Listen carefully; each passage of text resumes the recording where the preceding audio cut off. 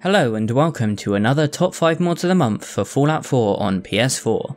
In this edition we have a helpful quality of life mod, a weapon modification mod, an awesome new modern looking settlement, and a couple of incredible settlement overhauls.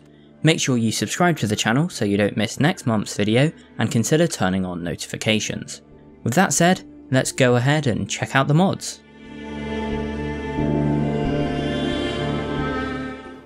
Up first is Cloud Storage by LGBC. This mod is fairly small, but it's endlessly useful for inventory management and storage of all your unique weapons, armor, chems, and all the other stuff everyone hoards in Fallout 4. What it allows you to do is share all of the items you've stored in the added ArcJet cloud storage system across all of your settlements. This is especially useful for people playing in survival mode because it means you won't have to travel back to your home settlement every time you want to switch out your weapon arsenal or load up on some more psychojet. It's also useful for those not in survival mode as a time saver if you're already at one of your settlements, so you don't need to fast travel to your home base. This allows you to spend less time managing your storage and travelling between settlements, allowing you to focus on the fun parts of the game rather than the tedious inventory management. To get started, you'll need to go to any owned settlement and open up the settlement workshop. Then head over to Power, then Miscellaneous, and build an ArcJet cloud storage system. It requires no power to operate and it only costs one piece of steel to build. Then simply press the X button to activate it, wait a few seconds for the system to load up, and start sorting all of the items you want to transfer across your settlements. If you want to access your storage from another settlement, you will of course need to build another ArcJet cloud storage system, then simply access the system and all the items you've stored in there earlier will be accessible from your other settlement.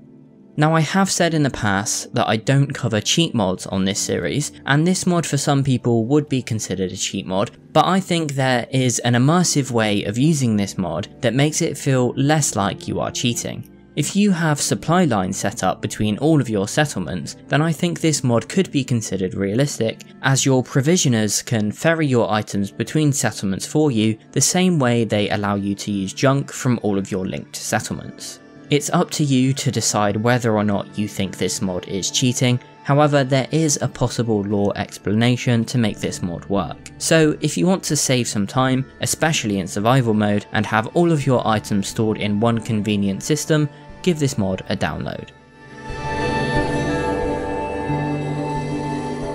At number 4 on this top 5 list is More Deliverer Grips by DMF Project Gaming.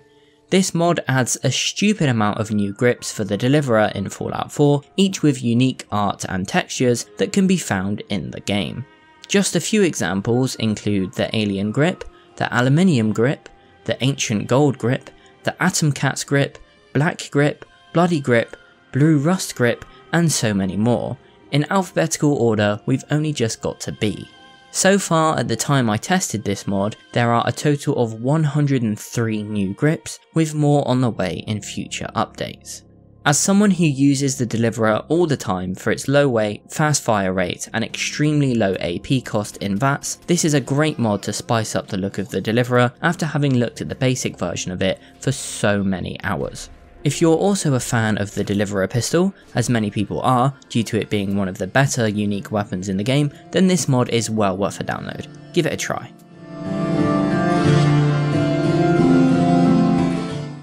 Next up at number 3 and taking the bronze medal is Sanctuary Hills Overhaul Redux by Undernear. Some of you might recognise this mod as it is a big update and redo of Undernear's original Sanctuary Hills overhaul with some really nice new additions and some tweaks. What it does is overhaul the top part of Sanctuary where the big tree is by creating a large walled off segment of the settlement using walls made up mostly of crashed aeroplane parts. The entrance to this walled off area features an interactive gate that can be triggered from inside the settlement to keep out unwanted visitors during a settlement raid. There is also a drawbridge at the back which can be used as a covert way to exit the settlement in case an emergency evacuation is required or if you just want to leave the settlement from that side. The other features include a few walled multi-storey buildings made up of various junk materials, most of which are connected via stairs and bridges along and up to the giant walls. There are also workshop-linked guard towers that you can assign settlers to in prime locations to add a little bit more protection during settlement raids. And you can also find a note explaining some lore and backstory on the settlement, explaining how and why all of these structures and defences exist. This is a nice settlement overhaul that really strengthens Sanctuary Hill's defences using lore-friendly and realistic junk from the Commonwealth. If you want a fortified Sanctuary Hills for your next playthrough, give this mod a download.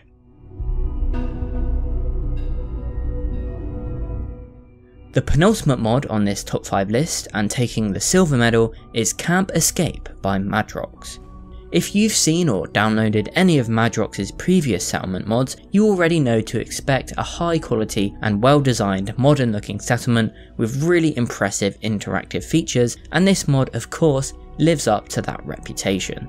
This mod adds a wonderfully designed, modern, mansion-sized home in South Boston. The home features plenty of different rooms, including a reception area with a reception desk, nice looking bedrooms, bathroom areas, lounge areas, a lovely farm area with a Mr. Handy worker doing all the work for you, an awesome looking and unique alien bar with some really nice alien themed decorations, a regular bar that is also really nicely decorated, a swimming pool complete with its own twisting slide which unfortunately you can't ride, a games room with a pool table, lots of seating, and even memory lounges like the ones from the Memory Den, a dining room, a nice outdoor area with decking facing the water, and a really nice waterfall flowing down the steps from the entrance to the house. And of course, because this is a Madrox mod, there are some really cool interactive features. All of the doors are controlled by buttons. There is an extendable platform to the lounging area in one of the pools. The regular bar features a switch that allows you to toggle the waterfall on and off, although I'm not sure why you would ever turn it off. And the most impressive feature is that the entire seating area for the alien bar can be moved outside and then back inside, which looks awesome and is just a great idea. If you want to power up the settlement to get the lights working, head down into the basement and power them up by connecting the reactor to the wall for power and the water connector to provide water to the settlement. Yet again, Madrox has designed a brilliant modern home for those of us who like to live in luxury in the wasteland. And finally, the best mod that released for Fallout 4 for PS4 in July 2019 and taking the gold medal is Camp Tenpines Bluff Redux, another mod by Undernear, and weirdly, the second mod on this list that starts with the word camp.